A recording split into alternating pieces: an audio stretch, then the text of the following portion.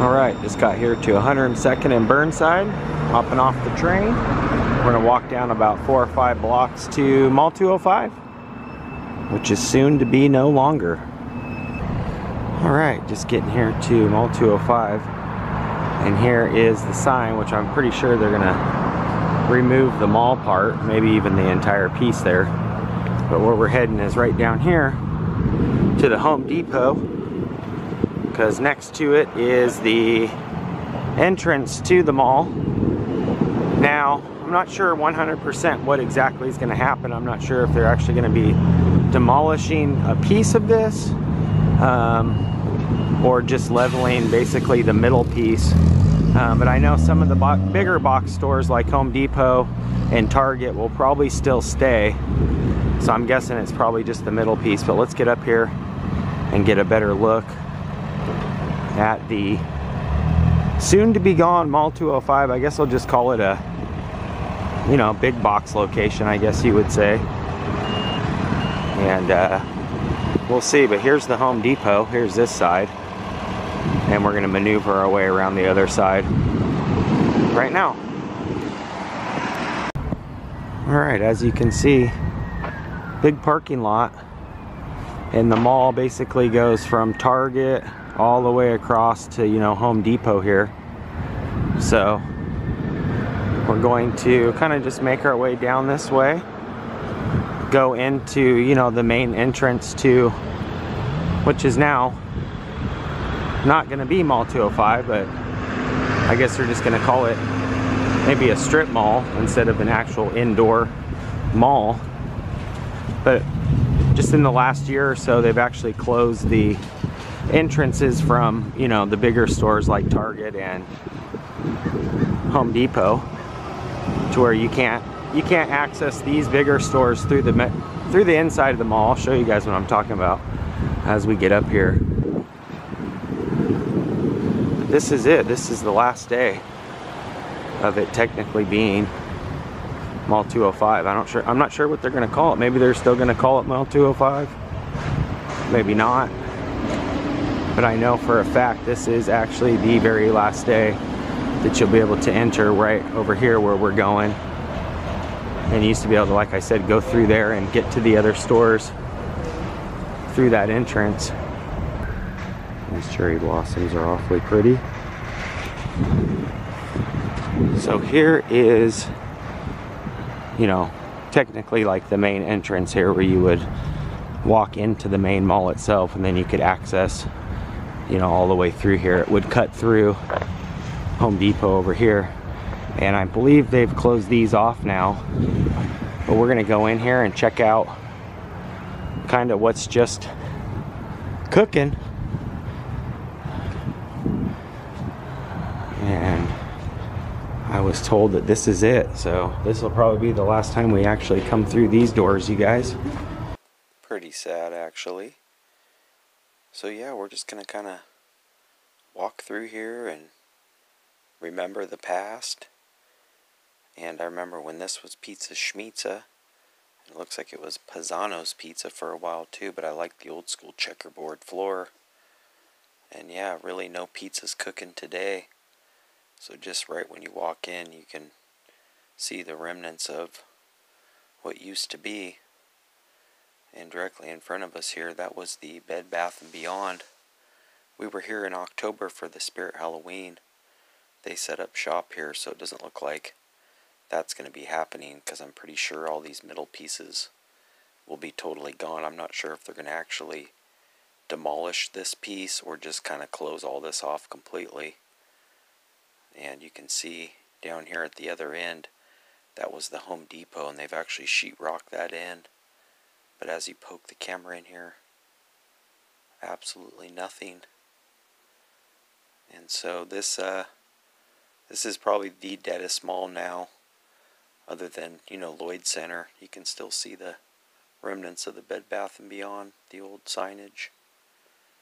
So they've cut a lot of this out over the years. There's not really much stores that were even really here, even though now it is finally closing. These ones were really not even operational. This bicycle shop went out a couple years back.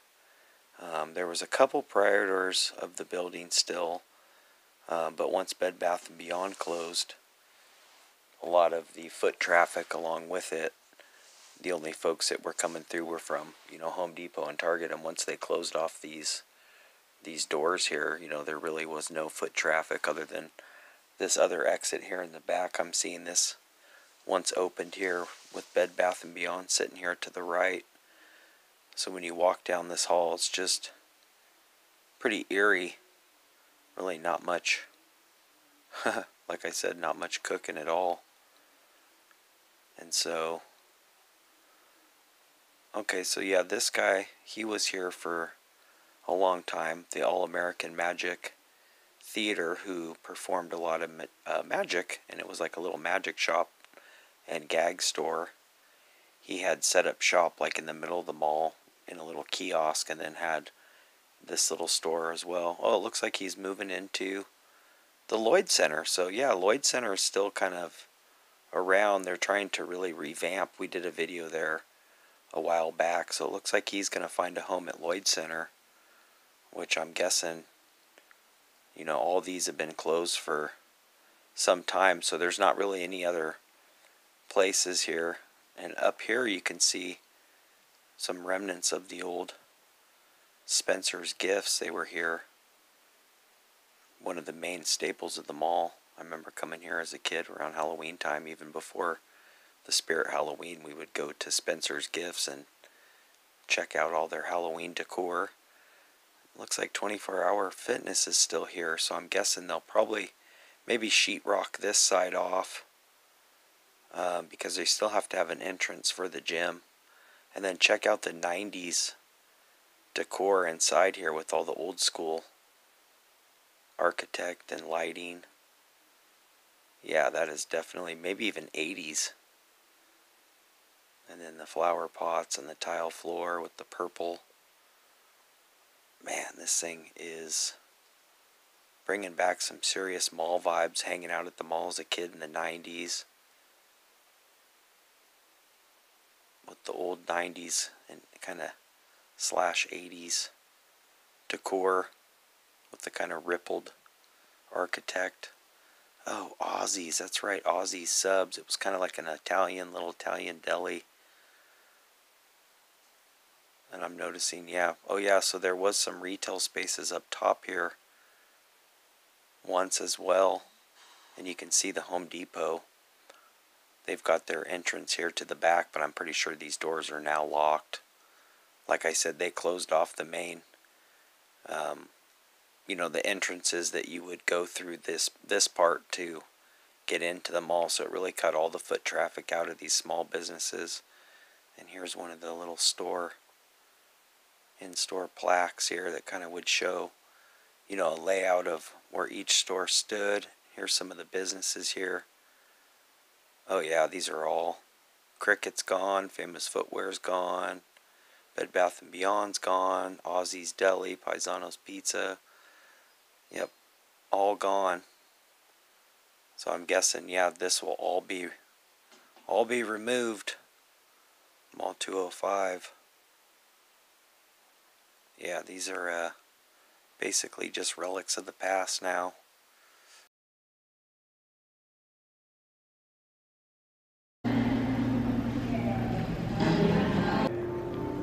It's probably going to be from, this corner to where the Target, they sheetrock that wall in. So it's probably going to be from there over. All this will be gone. So this will be the last time we actually get a walk through here, guys. Pretty sad, actually. A lot of good times coming here. Yep, this will be the last little walk through here. Really unfortunate, just because of the memories. Oh man, look at this. Kind of the old lighting too. There's some folks still hanging around in here. And obviously all these ones are all gated up. Got an old beauty nail salon here. Kind of peek the camera in here. Yeah, it looks like more of a storage area at this point. No nails today. Yeah, I'm laughing, but really I'm disappointed.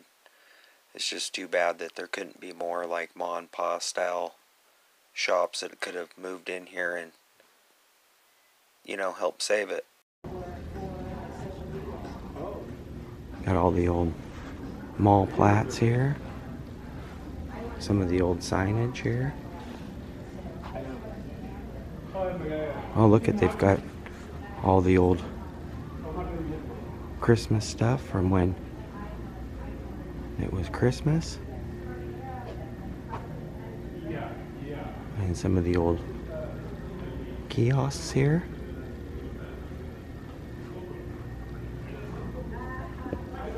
Rose City Books.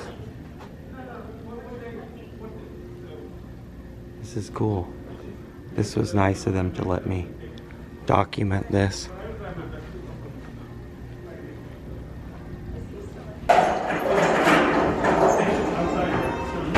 Kind of taking some of the storage in and out, making room. So we've got some Famous Footwear still rocking, but you gotta love the old school architecture here.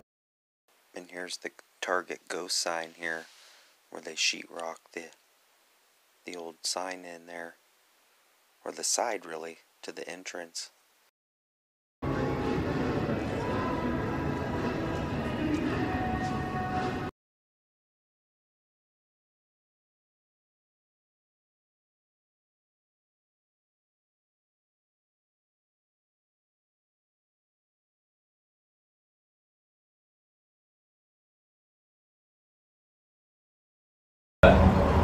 You have a smoke cigarettes? How about cigarettes?